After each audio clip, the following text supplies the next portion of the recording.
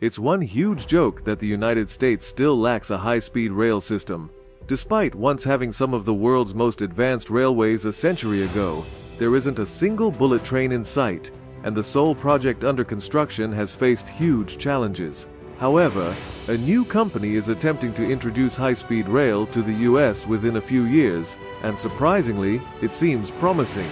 So, here's the scoop on America's struggle to get high-speed rail going, and why this latest plan might be our best shot yet. Planning a trip between two big US cities, most folks would just say you've got two options. Either hit the road and drive, even if it takes forever, or catch a flight if it's too far. Trying to get people to choose trains isn't a walk in the park. Trains don't sound so reliable. You can't blame them though, because the US is so outdated when it comes to railways. But did you know that this wasn't always the case? About 200 years ago, the US laid down its initial railroads, and for over a century following that, the country sported one of the world's most advanced and heavily utilized railway networks. However, things took a turn in the mid-1900s. The jet age arrived, making it possible for people to zip across the country in no time. Simultaneously, Americans started falling head over heels for cars, and in the 1950s, we birthed the interstate highway system. By the time the 60s rolled in, car travel had shot up almost 4 times since the mid-40s, and there were nearly 15 times as many plane trips. As cars and airplanes gained serious popularity, many of the engineers who used to work on railways either switched tracks or called it a day, and they were replaced by people studying aerospace. So the talent pool kind of shrank. But even though rail travel was on the decline, the US still had some grand ideas for it. In 1965, following Japan's introduction of the Shinkansen system, President Johnson swiftly devised a plan. Over the span of more than 10 years, they conducted high-speed trials along the so-called Northeast Corridor, reaching speeds surpassing 150 miles per hour. By 1969, services were operating at speeds of up to 120 mph, not significantly slower than those in Japan. However, over the past 50 years, the disparity has grown wider. Other players joined the competition and surged ahead. Currently, the fastest trains in the US belong to Amtrak's Acela line, operating along the Northeast Corridor. They can reach speeds of up to 150 miles per hour, albeit for a limited distance. However, when you compare this to high-speed rail lines in countries like China, France, and Spain, which can hit around 200 miles per hour, it's clear there's no real competition. Now, before we dive deeper, what speed does a train need to hit to be considered high speed? While there's no official definition, the International Union of Railways sets the bar at a minimum of 155 miles per hour. Unfortunately for Amtrak, their flagship Acela service falls just short. Nevertheless, the US is making efforts to catch up.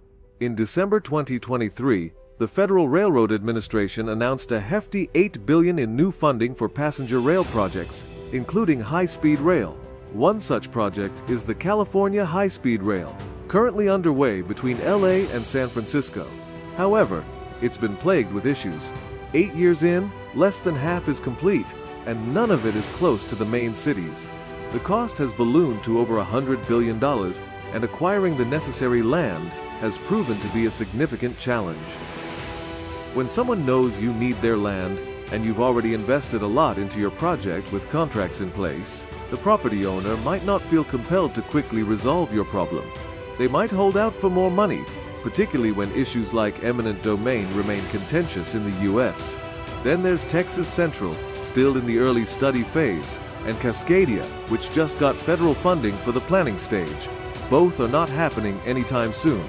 So, is it a waiting game now for the California project to eventually cross the finish line, whenever that may be? Not if someone has anything to say about it. Yes, you guessed it. Another plan is on the table, and it's making swift progress. Now, back to this new high-speed rail proposal. What makes it so intriguing? Well, for starters, the company behind it just pulled off another railway project that many doubted would happen.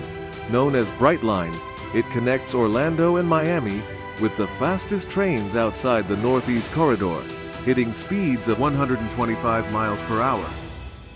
While it might not be high speed per se, constructing any new railway in the US has become quite a challenge. So, how did they manage to pull it off? A significant factor in the success of Brightline is that it marks the first privately funded rail line in the country in over a century, with a cost of $6 billion. Rather than relying solely on public funding, Brightline garnered support from Wall Street to set these sleek new trains in motion. This encompassed work on over 50 bridges, including the almost century-old St. Lucie River Bridge. The construction involved innovative techniques like the box-jacking method, which positioned 3,000-ton concrete sections under two roadways with hydraulic jacks. Despite the challenges, a substantial portion of the work focused on upgrading existing infrastructure, much of which operates on tracks owned by the Florida East Coast Railway, sharing the same parent company as Brightline. For the entirely new section between Cocoa and Orlando, Brightline capitalized on a state policy allocating right-of-way next to highways for new rail lines.